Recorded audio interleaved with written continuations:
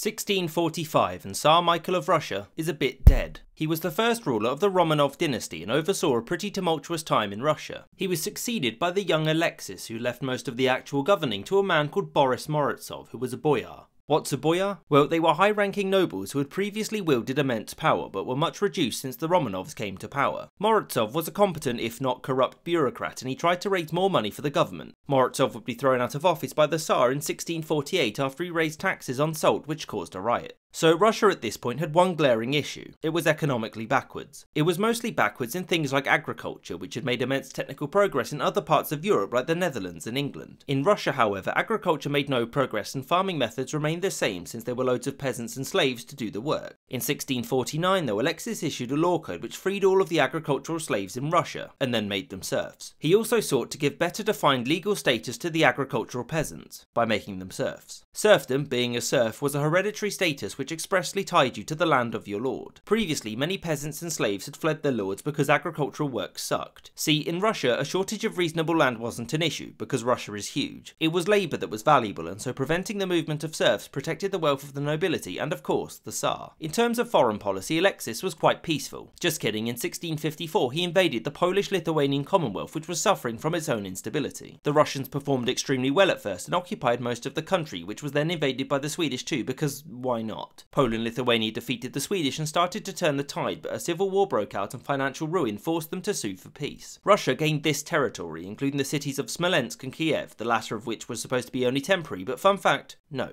Alexis's reign also saw religious reform. Alexis believed that Russia was being punished because it was straying from the correct religious path. He thus sought to reform church practices with the help of the Patriarch of Moscow, Patriarch Nikon, the head of the Orthodox Church in Russia. This was, unsurprisingly, met with resistance from those who considered the changes to be too dramatic and too Western. And by Western I mean that they were in line with the Ukrainian and Greek Orthodox churches, not like France or something. In 1668 a synod was called to formalise these changes. Those who resisted these new practices were excommunicated and became known as Old Believers. These Old Believers would represent a sizable schism in the Russian Orthodox Church for many more centuries. Alexis also had issues with revolt. One such revolt was led by a man called Stenka Razin, a Cossack who in 1670 had captured the city of Tsaritsyn and was pillaging literally everything. A series of peasant revolts coincided with this, and it took a year for the central Moscow government to quell the uprisings and eventually execute Razin. In 1676 Alexis shook off his mortal coil and was succeeded by his eldest son Fyodor, who was crowned Fyodor III. So the young Fyodor was a good sponsor of the church and sought to strengthen its position whilst encouraging learning across the Tsardom. This was pretty much all he did, since he died at the ripe old age of 21 in 1682. This left two potential heirs to the throne: Alexis's eldest surviving son Ivan from his first wife, who was very sickly, and Peter, the healthy son of his second wife. Well, the supporters of Peter had him quickly proclaimed Tsar, which caused Ivan's supporters to riot. Ivan's supporters were aided by the Streltsy, the palace guard, who stormed the royal palace and basically murdered everyone who had ever wronged them. In the end, it was determined that both Ivan and Peter would be co-rulers and that Ivan's sister, Sophia, would act as regent for them both. During his youth, Peter wasn't kept in Moscow but sent to a place called Preobrazhenskoye, where he developed a love for the military and in particular a fascination with ships and navies. Sophia, who was aided by a man called Vasily Golitsyn, ruled throughout the 1680s with fair competence. She signed the Treaty of Eternal Peace with Poland in 1686, which did two things. One, it signed Russia up to an anti-Ottoman alliance, and two, demonstrated that nobody knew what the term eternal meant.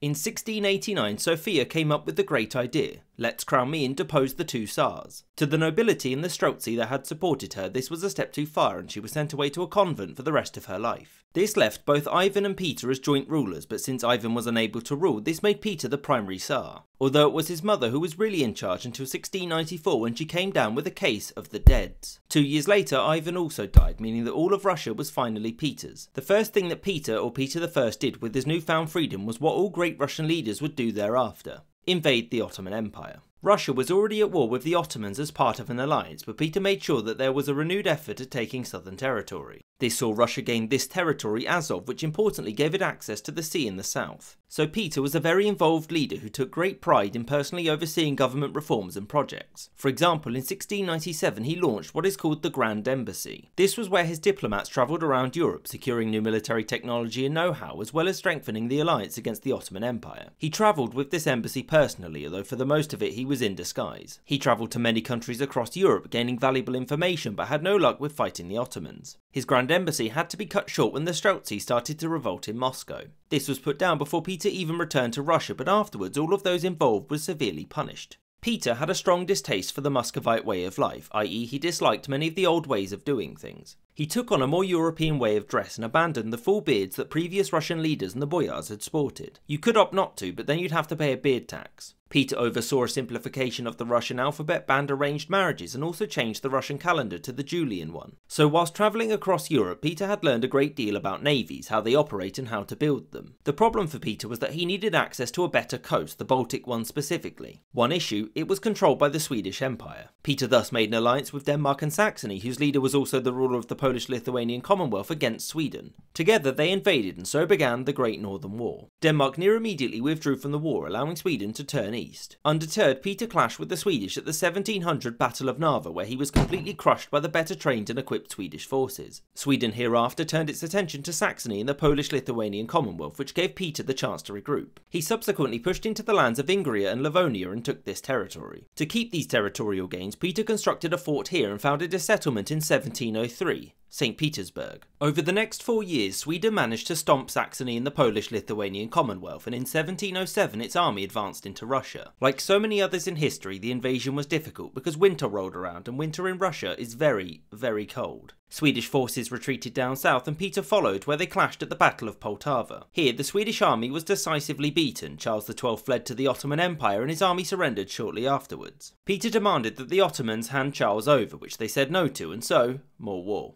Fortunately for Russia, Denmark and Poland-Lithuania had re-entered the war. Unfortunately for Russia, the Ottoman army was incredibly formidable, and Peter's recent gains down south were lost in 1711. The year after this defeat, Peter made a monumental decision. He moved the capital of the Tsardom from Moscow to St. Petersburg, because again, he didn't care for the old ways. Even though he was at war, Peter still wished to reform his kingdom, but there were many opponents to this reform, not least was his son and heir to the throne, Alexis. Alexis had been raised by some boyars, many of whom resented Peter's reforms, and he grew up to despise his father. When, in 1716, Peter wanted Alexis to join him on campaign, Alexis fled to Austria, which made Peter look pretty bad. In 1718, Alexis returned after his father had agreed that he wouldn't be punished, and shortly after this, Peter had Alexis tortured to death for embarrassing him. Peter then changed the rules of succession from "my nearest relative gets it" to "I get to pick who's next." Beyond filicide, Peter had introduced widespread modernising reforms in areas like justice, religion, and of course, the military. In terms of justice, Peter banned lawyers from courtrooms because, and I'm not kidding here, they talk too much. Judges also weren't permitted to make new rulings because in Peter's Russia only legislators could interpret law, and there was only one legislator.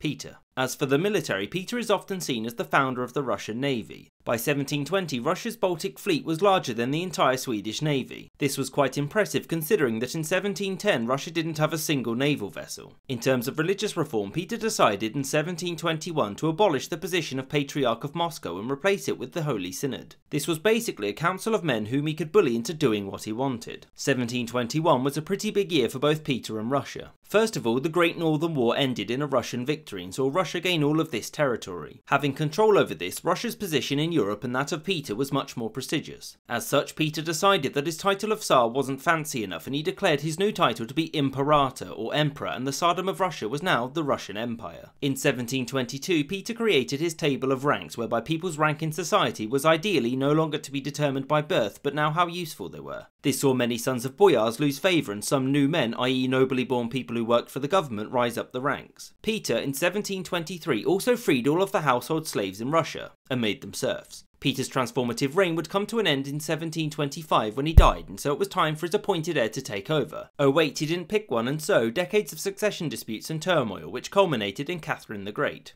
But that's for another time. So Peter the Great's legacy is undeniably important, but also deeply complex and controversial. His reign, which only happened because the stars aligned, took Russia from being a kingdom on the other side of the Polish-Lithuanian Commonwealth to an empire that nobody could ignore. He laid the foundations for Russia's rise to great power status and deprived that same status from Sweden. He was responsible for many sensible reforms and modernised the Russian system of government. Society, religion and warfare changed under his stewardship, and so it's no wonder that he's seen as the epitome of the enlightened despot. One who could bring Russia a great deal of glory, and ultimately, someone who was willing to kill his own son to protect that glory. I hope you enjoyed this episode and thank you for watching, and a special thanks to Thomas Gestrich, Adam Harvey, Winston Kaywood and James Bisonet. If you'd like to learn more about Peter the Great and the Russian Empire, there are some book recommendations in the description below.